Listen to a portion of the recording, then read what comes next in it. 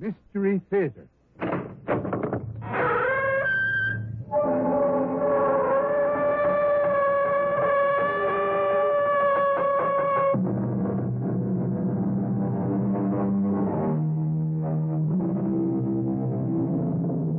Come in. Welcome. I'm E.G. Marshall. I have a story to tell you about trickery and venality and genius, and the threat of an alien presence in our midst. A story, too, that may leave you wondering about procedures behind secret doors, where, although it is your future that is being rewritten, you are not invited to participate. Listen closely. It could happen. You were going to tell me something about what this Professor Addison is up to? Yes. We have reason to believe that he is working on a method, a mathematical concept, I should say. Yes. Which may very well achieve the time bypass necessary for interstellar travel. Wait. I didn't quite get that. It's completely beyond either of us, so don't expect me to explain it to you. He's working on a way to travel between galaxies. You take it seriously? I mean, you believe it's possible? It's already been done, my friend. Where do you think the unidentified flying objects come from?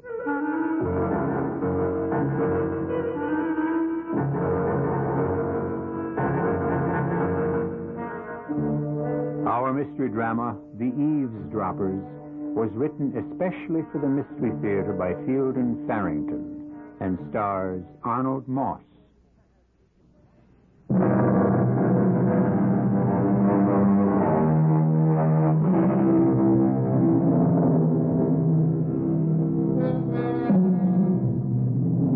There is an old house in Pennsylvania's beautiful Pocono Mountains which has recently and at considerable expense been restored to its original condition. One wing has been made ideally suitable for use as a laboratory. This work was all arranged for and supervised by a man who calls himself Mr. Smith. More, one suspects, to promote anonymity than to establish identity.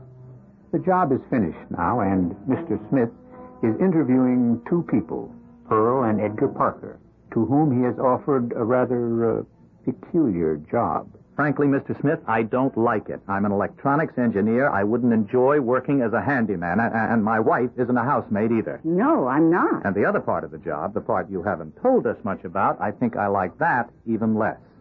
To begin with, I happen to know that you're out of a job and have been for some time. You need money. All right. That may be true. But undercover agents, isn't that what you want us to be? If you like a spade called a spade, yes. Well, why us? We don't know anything about espionage. But you know a great deal about electronic equipment, and that's what's needed. That and two people to look after a big house. Well, all right. Suppose you give us some details. First of all, if we decide to take this thing, how much? At the end of the summer, you'll receive $20,000 in cash. Oh, that's different, isn't it, Edgar? Well, it depends on what we have to do for it. To whom and for whom. I want to know who and what, Mr. Smith. You'll be working for aliens. Beings from another planet. From another galaxy, actually. Oh, come on. You wanted the truth? You have it. Oh, there aren't any such people. Oh, but there are. I've been in touch with them for some time. Our environment doesn't suit them.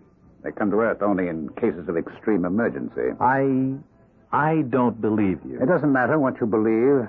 The 20,000 will be good, solid American dollars. Now, look, whatever they want or don't want, it's clear that we'll be operating against somebody, and I'd like to know who. A single scientist who's working on a project my clients don't want to succeed. It would be against their best interest. All right, what's his name? We hope to rent the house to a Professor Dwight Addison. You may have heard the name. He's a very highly rated physicist. One of the top few. A physicist? Oh, if it's going to be bombs. No bombs. He's into something entirely different. All right, I've heard of Dwight Addison. What would you expect us to do, Mr. Smith? Edgar, if it isn't bombs and it's 20,000... Wait a minute.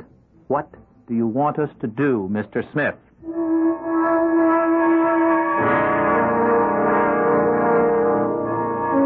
It's begun, Jane. I've cleaned out my desk, kissed my equipment goodbye, put my reactors to bed for their long summer hibernation. Professor Dwight Addison is on sabbatical. The summer is my personal property. We still have to look for a house, you know. Well, whoever heard of ointment without a fly in it? A house where the owners won't object to your converting a basement or a garage or something into a laboratory. Mm-hmm. We'll look into Mars Times. Maybe we'll be lucky. Well, that's an excellent idea. Jane, I don't know what I'd do without you.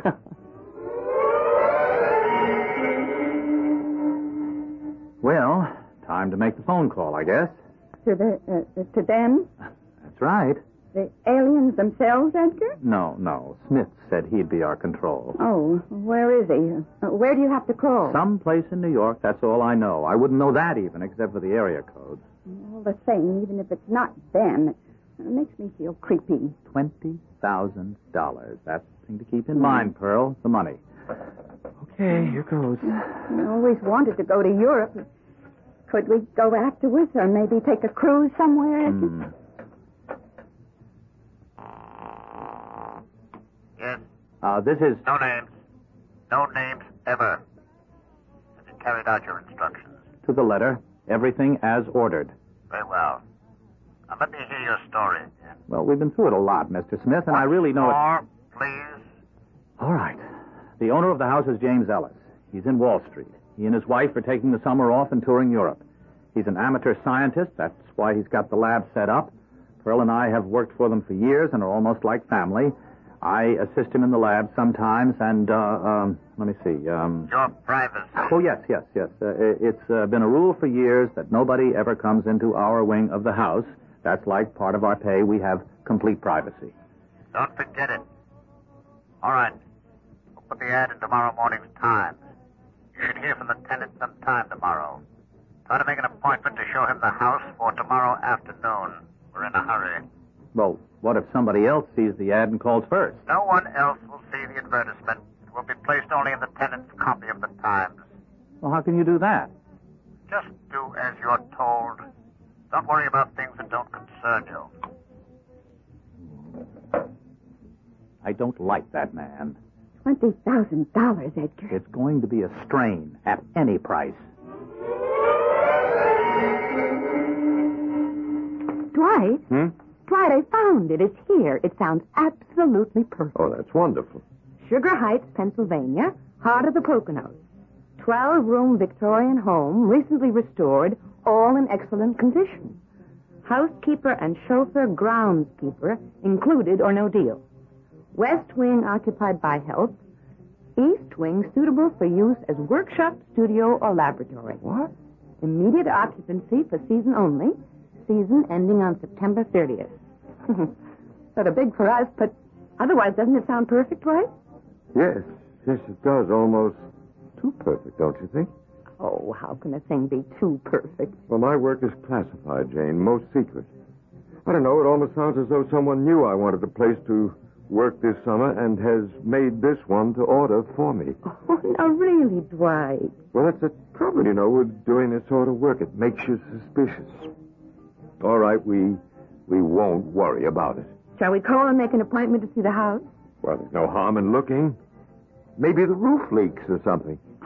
Oh, what do you mean? Well, the way the ad reads, it just sounds too good to be true.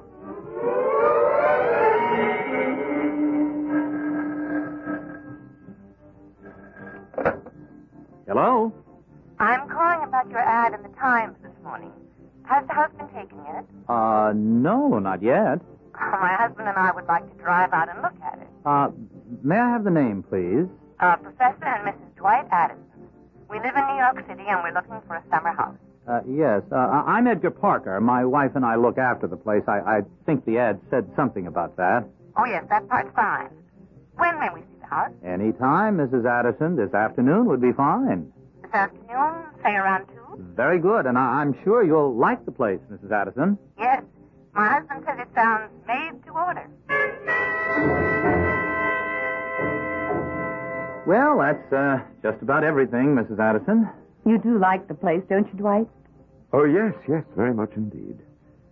You're sure now that the owners won't mind my moving my own equipment into the lab? Oh, no, Mr. Ellis will be glad to have it used. As I told you, he's a kind of amateur at science himself. Dabbling, he calls it. Matter of fact, I help him out sometimes, kind of like a lab assistant, you know. Yes, I see. If you wanted me to, I could help you out around the lab, too. You know, just wash up and keep everything straight, things like that. I always enjoy doing it for Mr. Ellis. No, thank you. That won't be necessary. It wouldn't be any trouble at all. Professor Addison never uses an assistant. He likes to work alone. Oh, well then. Shall we take it, Dwight? I think it's just lovely. Yes, it's very suitable. All right, we'll take it.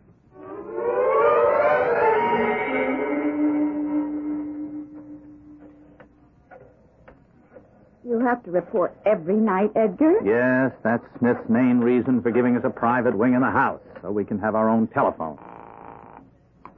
Yes? They took the place. I guess you already know that. He doesn't use an assistant, though, so I can't All right. possibly... You'll have to get into the lab on your own. They're planning to move in tomorrow, I believe? Tomorrow afternoon. All right, you stay there with them through dinner, then drive to Allentown, to Benny's Bar and Grill. I'll meet you there at 9:30 tomorrow evening. Look, if you just tell me now what I should Don't look be for... a fool. This is a telephone we're talking on. I'll see you tomorrow, 9:30 p.m.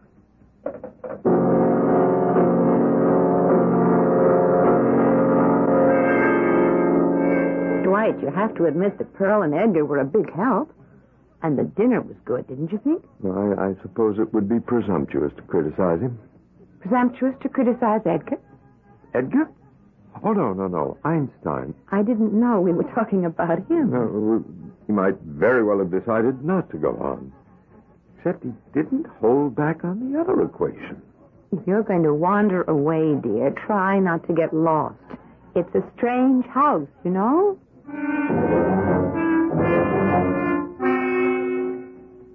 Well, was Mr. Big Shot Smith satisfied, Edgar? Oh, he wouldn't say so if he was. Have to meet him in Allentown tomorrow night. Oh, no. And leave me here alone? Well, that's what the man says. The bugs must be working. He seemed to know all about everything that's been going on in the house. They ought to work, the time you've spent on them. For $20,000, I do very good work, Pearl. You, still don't believe about the aliens and all that, do you? To tell the truth, I don't care very much. The way he told it, though, it really sounded like it. Shh, be quiet. Oh, gee, you startled me. Professor Addison, please, this is our wing of the house. It's supposed to be private. Oh, I am sorry. My wife says I'm just a little absent-minded at times. I get preoccupied and... Oh. Well, I suppose I didn't pay much attention to where I was going. I do apologize. Oh, well, that's all right, Professor. I assure you it won't happen again. Okay, that's okay. You think he heard what he was saying? I doubt it. He's in a real fog most of the time. Jane, we're going into the city tomorrow. Into the city? What on earth for? We just got here. Well, I have some errands to do that can't wait. What errands? Well, okay, you go as you have to. Well, I think I'll stay here. There are still a few little things I want to rearrange. Jane, I want you to come with me tomorrow. Please do as I say. Why, Dwight? And don't argue with me. Oh, well, of course, if you feel that strongly about I it. do. I'm going into the lab now. I'll probably be working most of the night, so don't wait up for me. Are there actually creatures from another galaxy capable of exerting an influence on the people of our Earth? We have only a Mr. Smith's word for it. And if he has chosen to use an assumed name, as we suspect, then perhaps this more fantastic statement of his is also suspect. The doubt makes you a little uncomfortable, though, doesn't it? I'll return shortly with Act Two.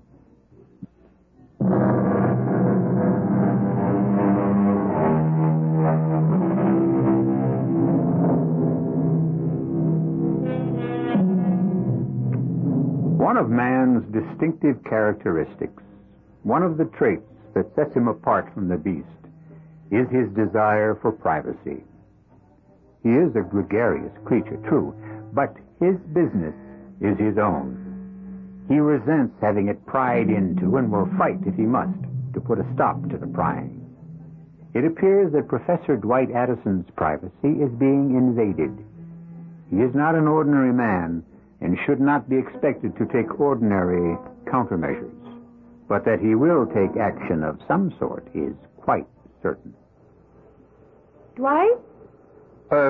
Yes, Jane? Oh, I'm sorry to bother you in the lab. You know I never do, but Oh, tonight... it's all right, my dear. It's quite all right.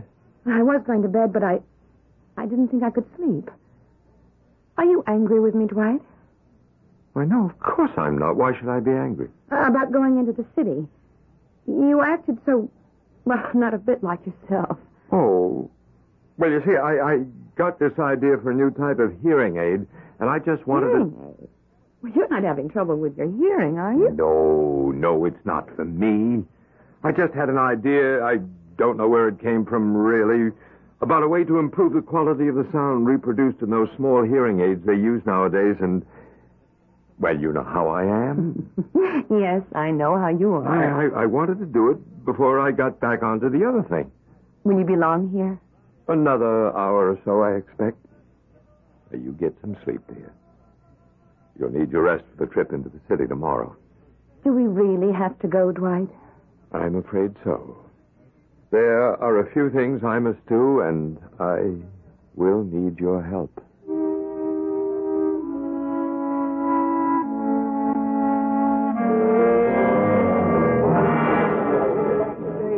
I was afraid you weren't coming, Mr. Smith. I've been here almost an hour. I was detained.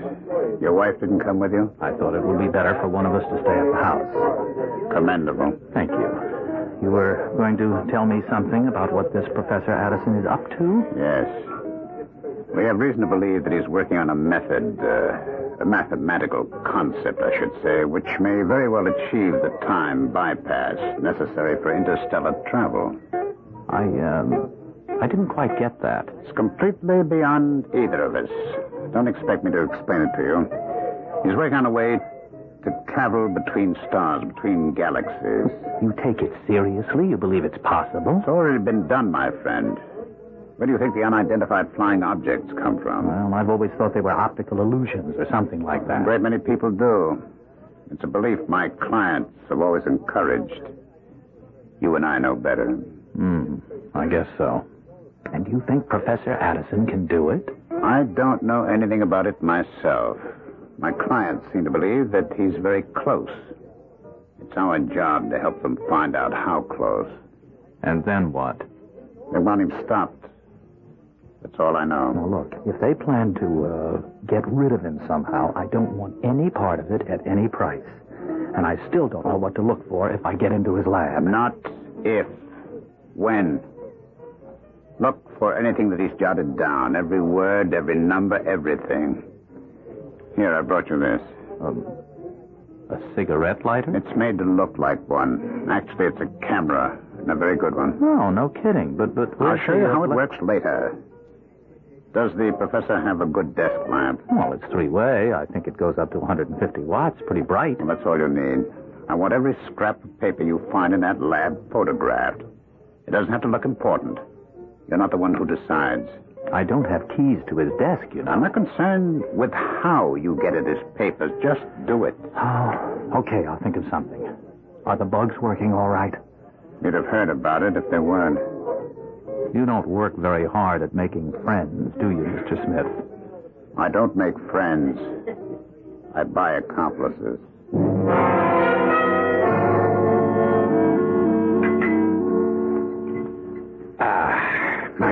My favorite breakfast. How did you know, Edgar? Mrs. Addison told Pearl that you like poached eggs. They look good, don't they? They are beautiful. Professor Addison. Yes, Edgar. Mrs. Addison told Pearl you were working in the lab pretty much all night. Would you like me to go in and kind of straighten up for you? Oh, no, thank you. I wouldn't mind at all. I wouldn't mess with anything, of course. Just sort of put the place in order. Edgar, I don't like anybody in my lab, not anybody at all. Are you still planning to go into the city, Dwight? You hardly got any sleep at all. Oh, yes, we really must. Will there be anything else right now, Professor? No, thank you, Edgar. I'll be sure to tell Pearl what you said about not going into the lab. We'd better get started, hadn't we? Started? Oh, for the city. Well, there's no hurry, really. I'd like to test my hearing aid before we go. Test? I'm curious about how it reacts to various acoustical situations. I want to put it in my ear and try out the sound in various rooms of the house and then outside. Well, why don't you come along? A little walk around the grounds. Sounds terribly baronial, doesn't it? Funny. I never knew you were interested in hearing aids. But the idea just hit me suddenly. They're out back now, Edgar. What are they doing? Well, she's cutting some flowers, and, well, he keeps wandering around listening to something. Well, birds, I guess. He's trying out a hearing aid. Look, do you want to help me here? Okay. One of the keys on this ring. I never saw a house with so many keys and locks. I think this is it. Is that what he's working on? A hearing aid? No, he got sidetracked, I guess. No. What are you going to do in the lab? I have to take pictures of any papers I can find. Now leave the door open so we can hear them if they come in. Take pictures? Just help me look for papers, will you? Any kind. Anything with something written on it. Well, he must have emptied the wastepaper basket himself. Oh, well, the desk is locked. I knew it would be. This filing cabinet's locked, too. Mm-hmm. Oh, here's some stuff. Under the desk blotter. Oh, good. Let me see. Gibberish. I guess that's a good sign. A good sign? Listen, Pearl. Go out and watch them through the window, will you? I've got to get pictures of this stuff. Now, just let me know if they start back toward the house. Well, why is it a good sign if there's just, well, you know, whatever you said, gibberish on the papers? Just watch, will you?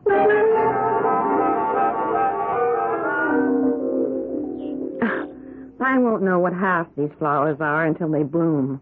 This one's an iris, I know that much. You'll have to speak up, Jane. I can't hear a thing you're saying. That's some hearing aid you made. It doesn't seem to be working very well. I might as well not be wearing it at all. Well, do you know what's wrong with it? Just need some adjustment, I imagine. Dwight, do you really have a lot of secret stuff in the lab? Oh, yes, indeed. Practically everything in there. Top secret. Things Edgar and Pearl shouldn't see? Well, that's why I told them to stay out of the lab, Jane. I have papers in there that no one should see. Did you lock the door? To the lab? Well, of course. Aren't you afraid that telling them not to go into the lab will only make them all the more curious? Just serve as an added temptation? Oh, I don't think so. Surely we can trust Pearl and Edgar. You better get out of there, Edgar.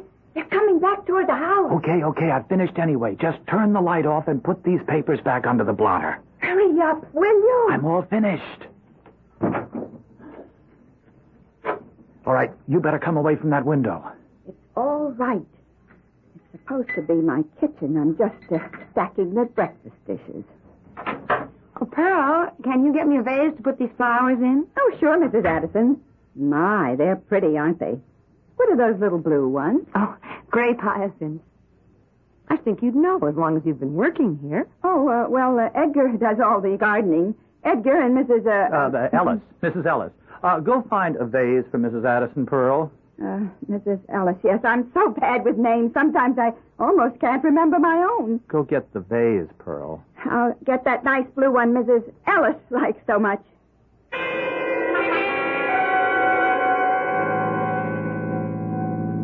Are you sure we're on the right road, Dwight? Well, I'm taking a slightly different route this time. I'd like us to enjoy the natural beauty of these mountains, and somehow 4 lanes with a minimum speed of 40 miles an hour doesn't give you much of a chance. You know, it's funny about Pearl. What's funny about her? Well, she's been living in that house for a long time. Years, the way they tell it. And she doesn't know a grape hyacinth when she sees one. They're perennials, you know. They come up every spring, year after year. Well, she probably just doesn't have that much interest in flowers. Some people don't. Maybe. And she couldn't remember Mrs. Ellis's name. Been working for her for years and couldn't remember her name. It's just too suspicious, Jane. Edgar and Pearl are fine people. We're lucky to have them.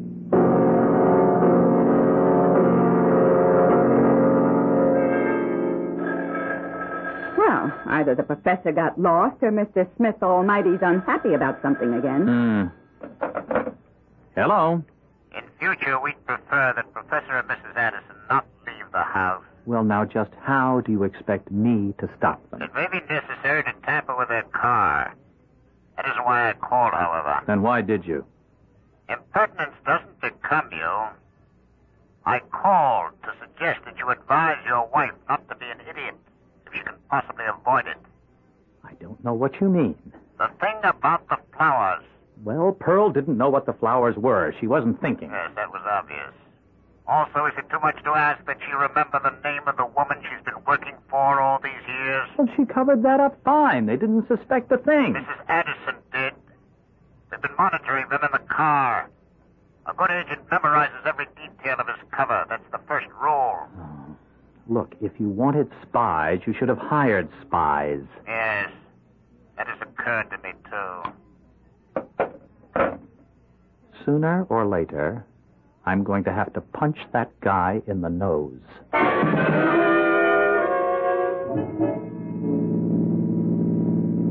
Well, maybe you're not lost, but I am. It's a beautiful spring day, dear. A day meant for wandering. Look. Just look at that. Now what? Well, there's a path leading off into the woods. Don't you see it there? It would be sinful, downright sinful not to follow it. You mean get out and take that path into the woods? Well, we have to know where it leads, Jane. Don't you feel you just have to? No, I don't. I don't feel the least bit that way. I'll bet there'll be snakes in there. Jane, please come with me. Why? Because I ask you to. Well, if you put it that way. Here, let me help you. Those aren't very good shoes for walking in the woods. Well, I thought I was going to the city. Takes me back to my childhood. Watch those branches, dear. Let me hold them for you. Oh, it's muddy. No. That's leaf mold. Oh. It's quite a different thing. All right. I guess this is far enough. Far enough for what? Now, listen carefully, Jane. We can't stay out of the car too long. Why not if we want to? That house is bugged. The lawn is bugged. Even our car is bugged. Bugged? Eavesdropping devices. Every word we've said since we moved into that house has been overheard.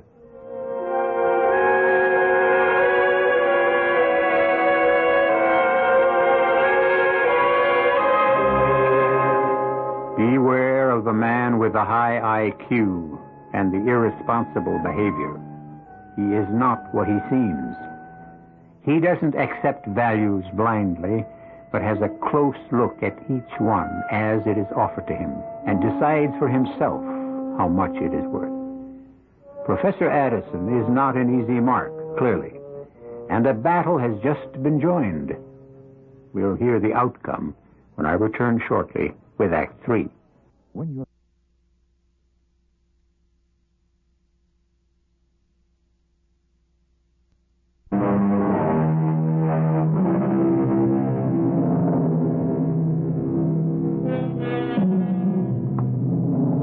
creatures of an alien culture, beings from a galaxy light years removed from our Earth, have become interested in the researches of Professor Dwight Addison.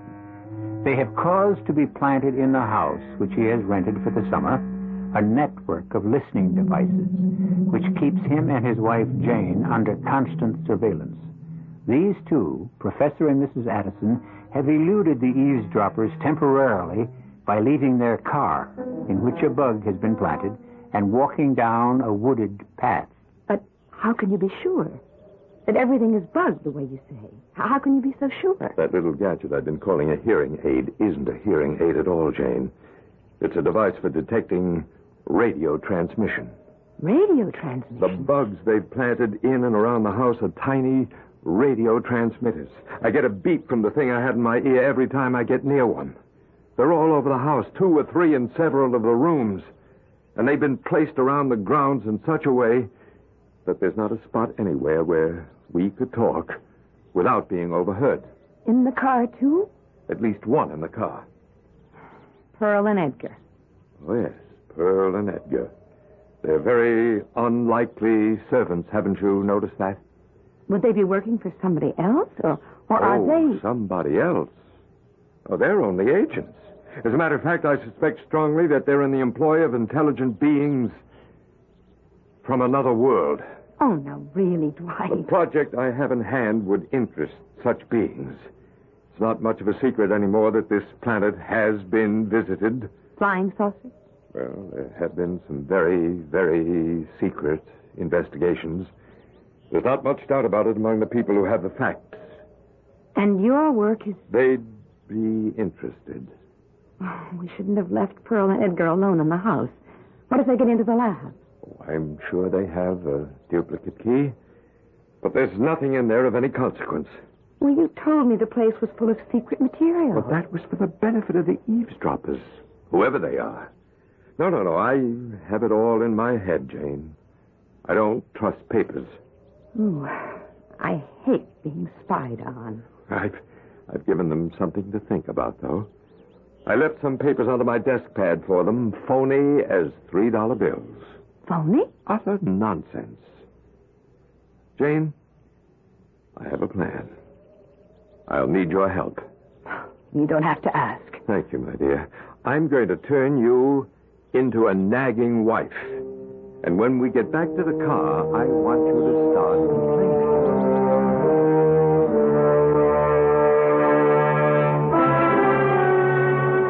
Over y to the fourth power equals... And then he's got a question mark that he's gone over and over until the paper's almost cut through by the pen. You found nothing except the papers under his desk pad? Just these 4 sheets, yes. Is that all of it? Well, then he's got some scribbled notes at the bottom. He's written down the word heterodyne 2 or 3 times like he was thinking on paper, and then third voltage.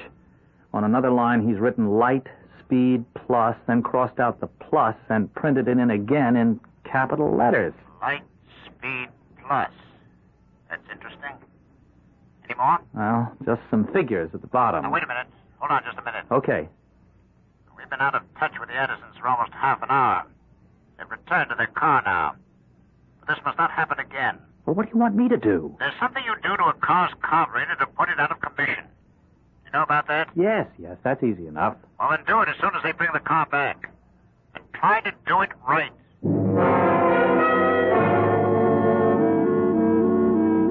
Well, I hope you're satisfied. It was beautiful. But wasn't it beautiful? Back there in that jungle? It was crawly. But, Jane, I just felt like going into the woods. So we went. Dwight, what did you want to do in the city? Well, just some errands. That's what I asked you. What errands?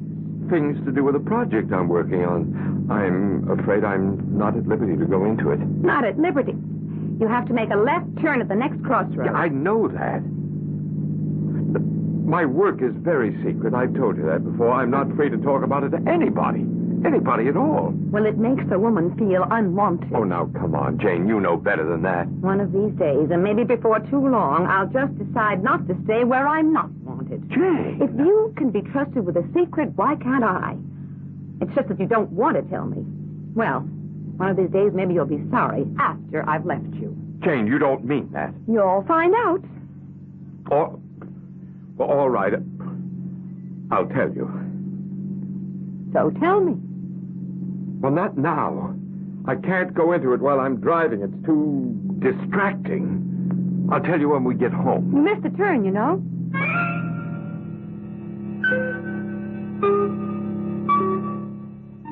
Don't tamper with the car. You understand me? Don't touch it unless you hear from me. Well, okay, but you said we the have car... reason to believe that we're going to get some vital information as soon as the Addisons get home. They should be there very soon. Well, okay, then you don't want me to... I don't want you to do anything until you're told to do something. Now stay near your telephone for further instructions. We get 20,000. He gets a punch in the nose. Now, this is wrong. All wrong, Jane. I want your absolute promise that you will never... Dwight, if you're going to start that again... Oh, all right. What I'm working on is a new kind of radio signal. A radio signal? For good heavens, what's so hush-hush about a radio But signal? this is quite different from the kind of radio signal you're thinking of. This is a sound that kills whoever hears it. Kills? Slowly and rather painfully, I'm afraid. I haven't been able to work out a way to make it more humane. You mean you just turn your radio on and you get this sound or whatever it is and it kills you? Yes. Its effect is not unlike the effect of nerve gas. Yes, it's quite deadly, quite awful, really. But I don't see how that's possible. Just a noise that comes out of your radio. Well, there's a whole new mathematical concept involved. It works, though. It works. I don't think you ought to do it. Is it... Are you close? Oh, the device itself is finished, ready to use. There's the problem, of course, of testing it without killing anybody. I think it's absolutely dreadful. Oh, yes, it is, rather. I worked out one of the problems last night, a shield to protect the sender. Your hearing aid. Well, it wasn't a hearing aid at all, of course. Used in the sender's ears, both ears, of course, it neutralizes the effect of the signal. Oh, it's worse than the atom bomb. In some ways, I suppose it is. There's no antidote. Once you've heard the signal, you're dead. There's no way to arrest it. As you say, it is rather dreadful. What do you intend to do with it? Well, the first thing I must do is to make another of the shields tonight and make sure that they work. Make sure? How? I'll feed the sound through an amplifier, not broadcast it, of course, and wear the two shields. If I'm not affected, then I know the shield works. But, Dwight, you can't. I can't think of another way. You'd better stay clear of the lab tonight. I'll have to warn Pearl and Edgar. Does it work on just any old radio? Any radio. Through any transmitter. Anything from your big commercial transmitter to one of those tiny little things they use as eavesdropping devices. Bugs, I think they're called. I wish you wouldn't do that tonight, Dwight. Now, I'll be all right, my dear. The shields will work. And there aren't any radio transmitters nearby. After all, we're not bugged. I want all listening devices removed from the house and grounds. The car, too. Every bug you've planted, I want out at once. Destroy them as you remove them. Make sure not one of them is left functional.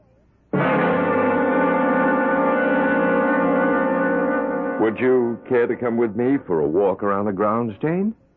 All right, if you'd like to. It's a lovely afternoon. Edgar and Pearl have been out enjoying it. Oh, Edgar. Yes, Professor? Before I forget it, I think it would be a good idea if you and Pearl stayed in your quarters this evening. I'm doing a rather special experiment, and I think it would be safer for you. Okay, the whole evening? Until quite late, yes. It's a lovely day, isn't it? Mrs. Addison and I are going to take a little walk. Yes, it's very nice out, and, it's okay about tonight. We can talk now, Jane. You mean we're free of those things? Out here, they've removed all the bugs from the grounds. I've been watching them, removed and dismantled them as they went. Afraid of your experiment tonight? Whoever's been listening must have given the orders. Oh, what a gorgeous day. Let's plan to stay out for at least an hour. That ought to give them time to clear the house of bugs.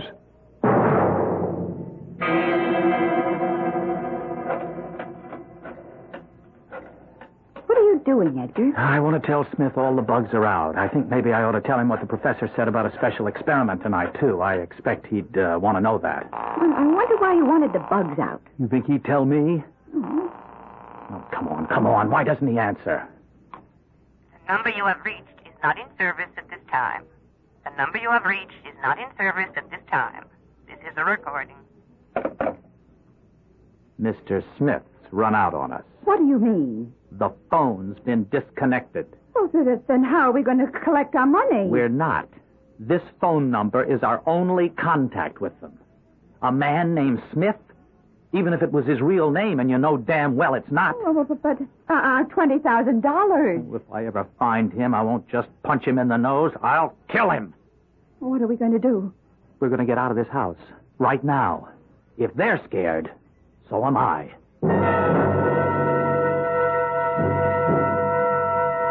Come to the window, Jane. What's happening out there now? They're leaving. I watched them loading their car with luggage. We've seen the last of Pearl and Edgar. Maybe we should go, too. Why? We've paid our rent for the season. The bugs are gone. We'll have to run a big house without help for a while, of course, but... Oh, that's all right with me. Incidentally, how did you like my performance as the nagging wife? Much too well, my dear. I'll never cast you in a role like that again. Dwight? Yes, dear?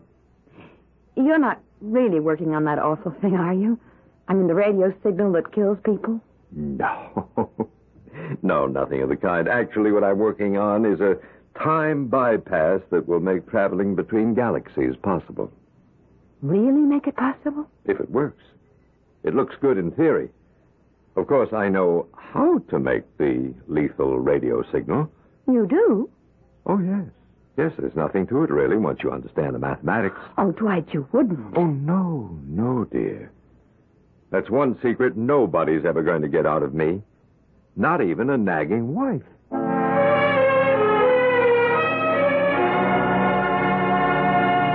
Professor Addison has tricked the eavesdroppers into removing their listening devices from his home and his laboratory.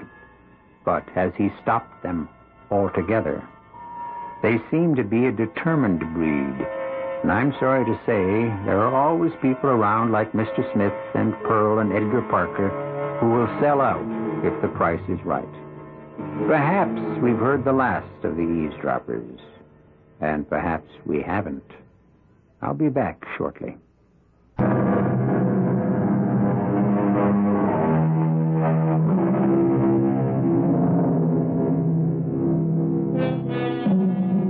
At this reading, interstellar travel has not been announced as feasible.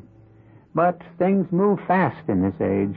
Don't be too surprised if you hear on a newscast that Professor Dwight Addison has found a way to make it feasible. And be with us, no matter what method of travel it requires, for our next look at some of the improbabilities that turn out to be, after all, possible. Our cast included Arnold Moss, Patricia Wheel, William Redford, Ralph Bell, and Joan Arless. The entire production was under the direction of Himan Brown. This is E.G. Marshall inviting you to return to our Mystery Theater for another adventure in the macabre. Until next time, pleasant dreams.